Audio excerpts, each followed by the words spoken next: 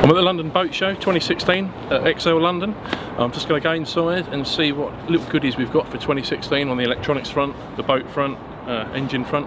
There's quite a lot of new stuff coming out this year. I've been sent loads of press releases, so let's go and have a look and see what we can get. Well, I'm standing on the Admiral Boat's ProFish 560 and I've just been having a chat with the guys at EP Barham who are bringing these boats into the country, and I've got to say I'm pretty impressed. This boat, as it is at the moment, with a 60 Mariner on the back, it comes with a tonneau cover as well.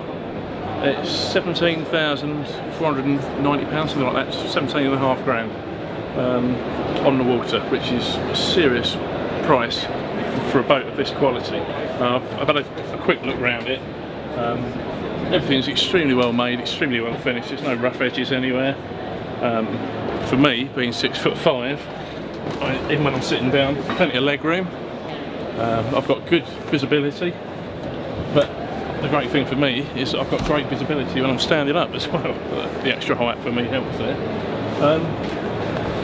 Front hatch, I'm just going to walk up the top here. Well, here I am up the bow. I'm standing up. As you can see, I'm 6'5". Yeah, I might bang my head if it's a bit lumpy, but a lot of boats don't have this facility on the hatch.